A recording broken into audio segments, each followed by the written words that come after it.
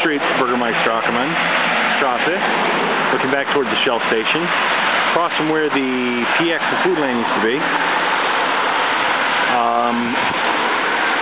Somewhat here to the left, as a matter of fact, let me go back a little bit here. You see these old stanchions here. I believe these stanchions, or what's left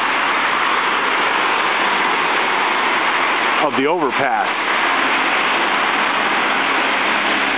They had a steel girder foundation with a wood screwed or bolted to them, I think, and it was a pretty big thing that we had going across. So that's been removed quite some time ago. And I'm looking at over here, if you look in the background there, that is the smokestack for the steam plant where we were at just a few minutes ago. This is what used to be the PX parking lot. Those buildings are all gone, torn down. I wonder if that's some of the parking lots still sitting right there. Some of the original asphalt. I haven't got rid of it yet. And then behind it they build several other buildings in their apartment buildings. And then right about where I was here, the frame of this building, the structure, the central core of it, was the old Foodland. And the bookstore was out in front of that, and then of course one of my favorite places to hang out, the Hot Dog Shack, or the Dog Shack I think it was called.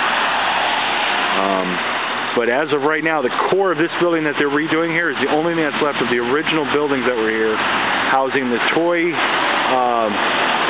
store, Four Seasons, PX, Quartermaster's clothing sales store, Foodland, all that kind of stuff.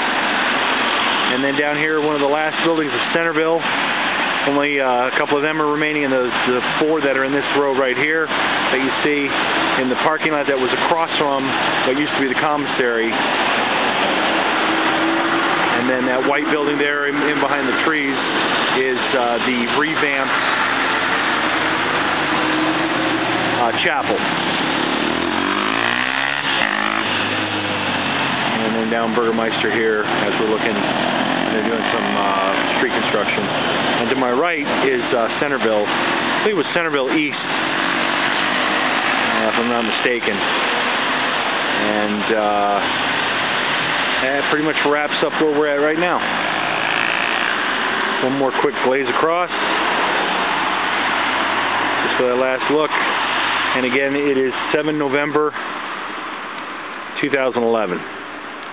I did talk to one of the people that worked at the school, and he says that the reason why these buildings stayed so long in a state of disrepair was because the investors pulled out.